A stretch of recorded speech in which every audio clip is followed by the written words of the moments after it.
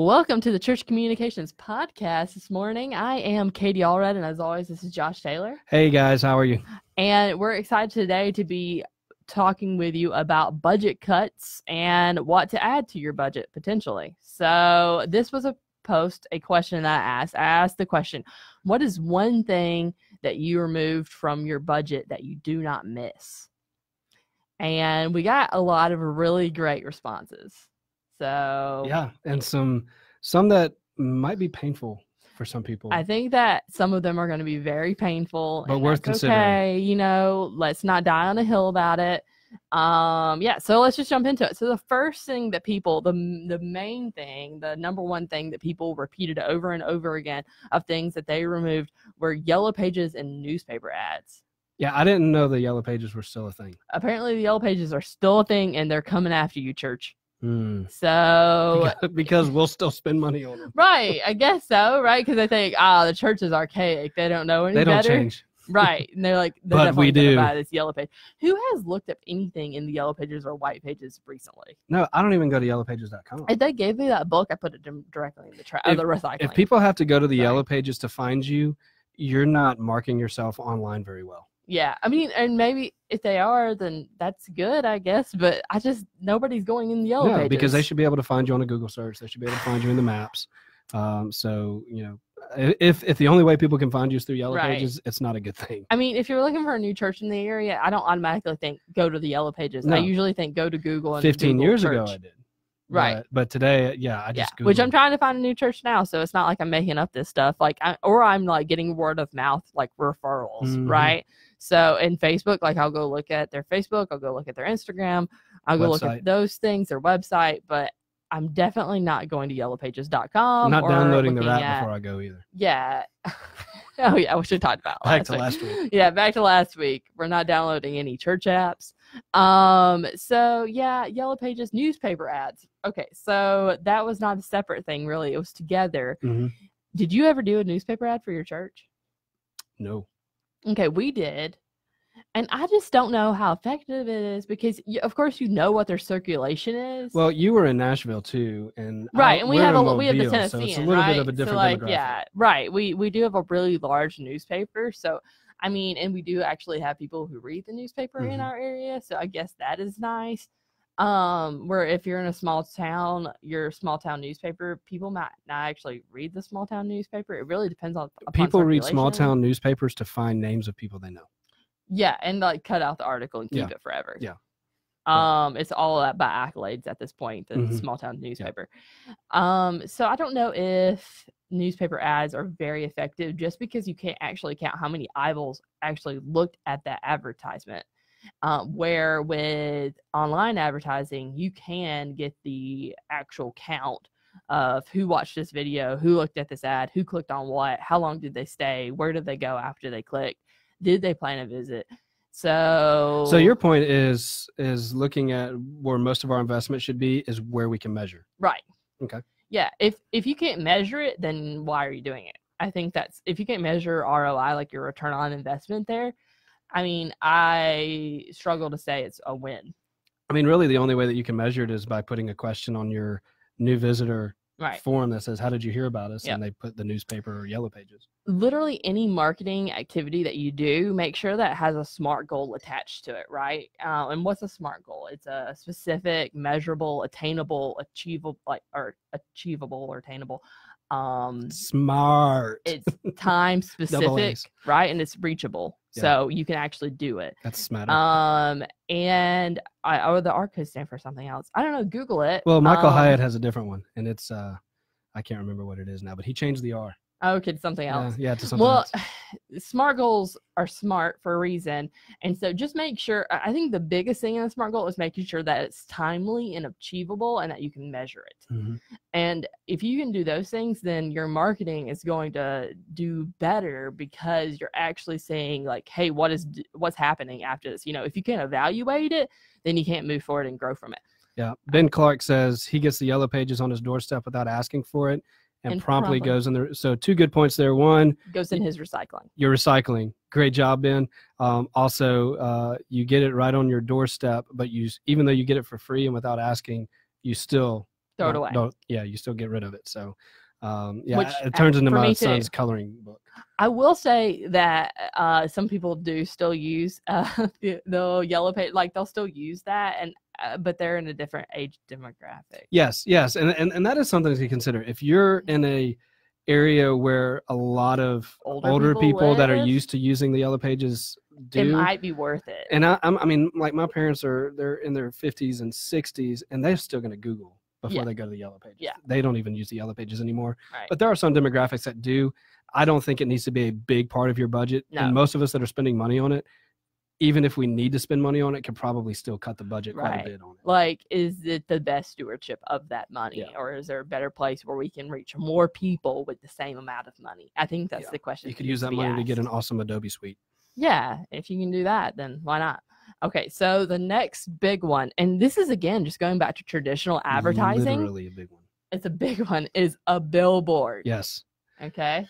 I think billboards are usually a waste of money, mainly because we don't use them really well. And there's no call to action. No, there's no call to action. We either don't put enough information on it, or we put too much information. All it is awareness. Like, unless you have a very clear call to action, like I think that fast food restaurants do those well, because you're like, exit 13, turn left. There's a McDonald's on the right. Like, okay, great. It's telling me exactly what I need to know about McDonald's. But if you're not doing that for a church billboard, if you're not saying exactly where you are, or an event that's coming up that's really important and very specific to reaching your community, then just creating awareness using a billboard, I don't think really serves your church very well. Yeah, they're driving past at 75 miles an hour, depending on who you are.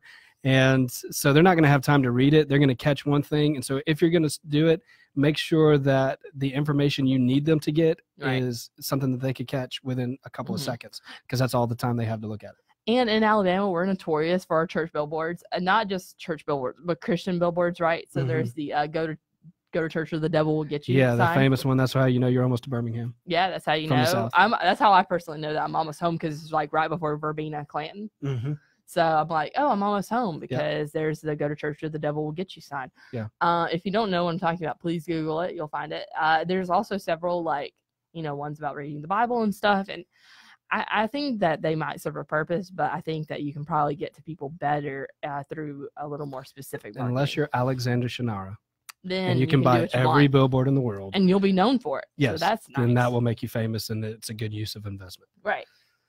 So our next one is a printed bulletin. That one hurts. I know. And that's kind of turning directly from traditional advertising, right? So all of those things were outgoing things. This one is a very internal piece.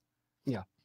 And that one, people aren't quite sure what to do with. What do we do if we get rid of our printed bulletin? How do we let people know stuff? The reality is we put so much information into those bulletins, and we do it in a way that's not written super well, that people aren't reading them. Right. If you put so much, if you are making your bulletin for everyone, you're making it for no one, right?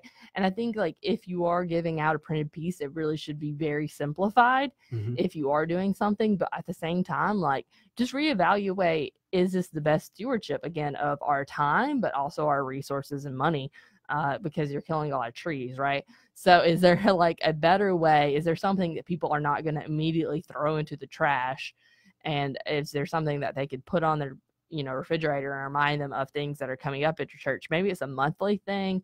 Maybe it's a yearly calendar. I saw a Jewish synagogue doing a really awesome yearly calendar that I loved. That's I was cool. Like, actually my aunt brought it down from Rochester, and I was looking at it and I was like, this is really phenomenal. And they got it sponsored by people who were businesses in their church. Oh, that's a good idea. And so they had somebody else pay for it. Well, they had advertisements for those companies in it, just like, I guess like any other print piece that a company would put out like that.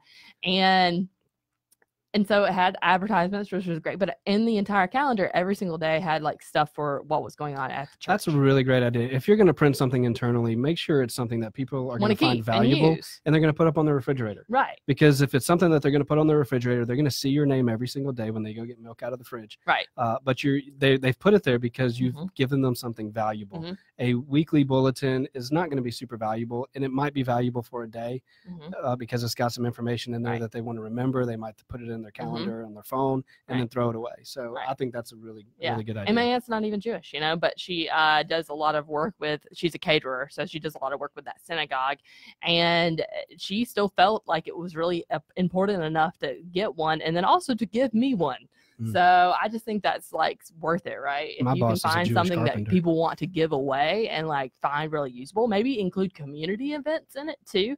I think that would be really fun if you create like a community calendar that also included your church events that people would love to give away and keep. I mean, I think that's a win-win. Yeah. Jeff asked a question where he's working on his communications budget this week. Any recommendations on what overall percentage should go to advertising and marketing? Overall percentage of the whole church budget or just the comms budget?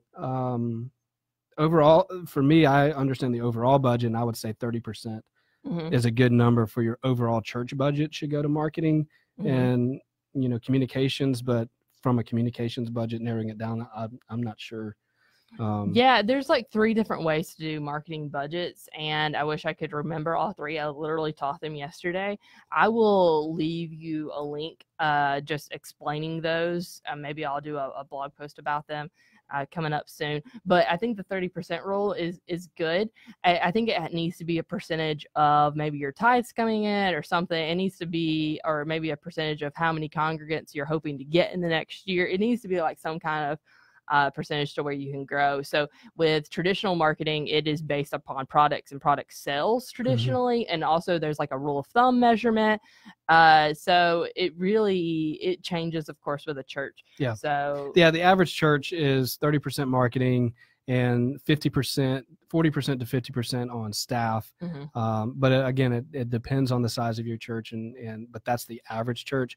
But, you know, to Jeff, he's speaking specifically of his communications budget. So yeah, Katie, we'll post that link in there to help narrowing it down that specifically. Yeah. I was just thinking about that actually this morning. I was like, I really should write a blog post about the different budgeting ways that secular places do it, and then comparing it to what you can do for your church, perhaps. There you go. Okay, so, but let's go on to what should you add to your budget if possible. Okay, so if you've cut some of these things, maybe you can add some new things. And I think the first thing that you can do, all of these things have to do with online advertising. Okay, so the first thing, of course, that you can do is Facebook or Instagram ads. So have you ran some Facebook ads in the past? I do. One of the things that I will point people to is when you do Facebook or Instagram ads, don't just point people to the homepage of your website.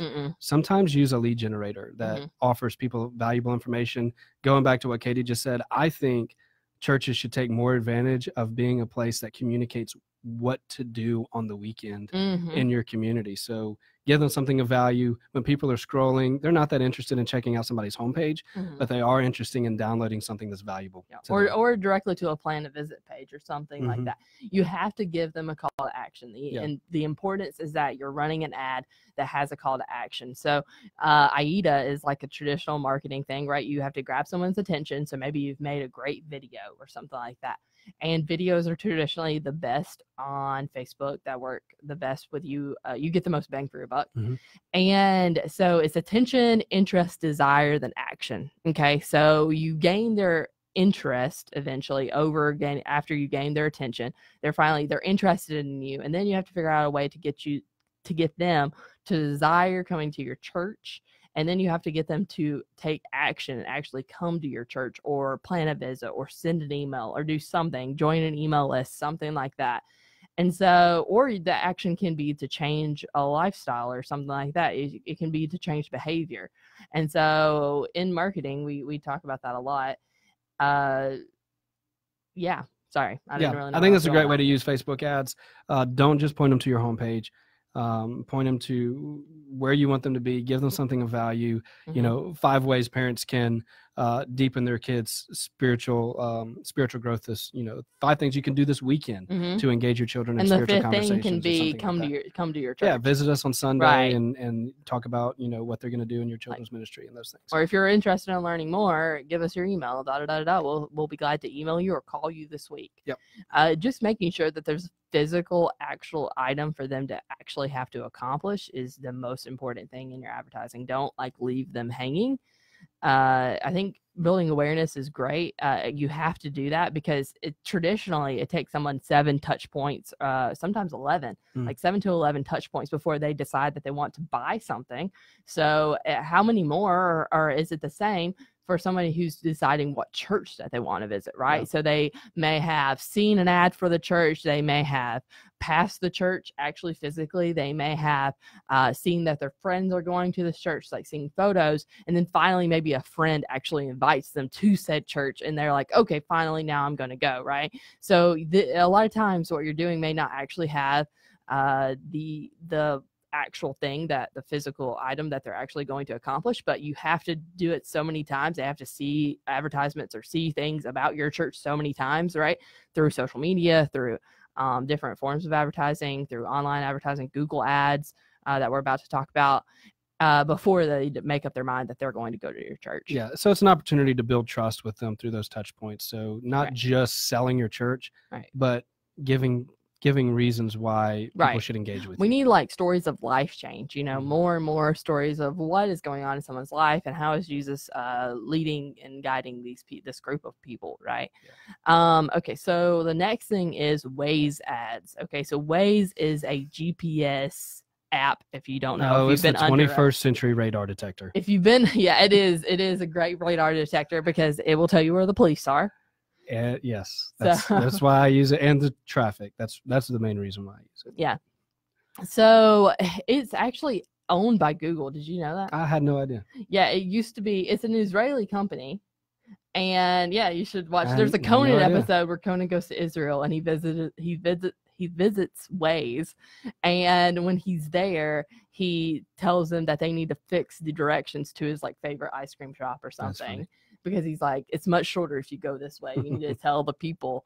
And so, anyways, you should watch that episode. Besides the point, so Waze is now owned by Google. They got bought out. But so you might actually notice that some of the features that are on Waze are actually coming over to Google. But the great thing that you can do with Waze right now that you cannot do with Google Maps is you can buy advertising. Yeah, I've noticed that when I'm driving, I'm seeing restaurants pop up if I'm close to them or something like that. And not a lot of churches or places of worship are using Waze to do that pop-up advertising. But I think it would be really awesome if on Sunday mornings, as people are driving, it would be a pop-up that says, hey. If anyone has used advertising through Waze, let us know, because I'm interested in how that's worked out. And I'm interested in there are a few churches that have, and there I don't think that there's a limit. I know with Spotify, I think the limit, you have to spend $30K or something a year in order to get a Spotify ad. So it was a really steep point of entry. I don't think that's true of Waze. I think it's a much cheaper point of entry in order to get into it. So that's why I didn't want to bring up Spotify ads, because I was like, that is ridiculous. So no church is going to do that today. But we can totally do Waze ads, I think, and Facebook ads are 0 point of entry. So the next thing that we're going to talk about is Google ads. Helping your church be the first on the Google page, right? When people search for church. Yeah, and that can go either way. Google ads, again, it's using your investment wisely. And again, you can use Google ads to be the first to show up. A lot of people don't trust the little ads logo at the bottom. And so they kind of skip over that and go right to the first organic search ones.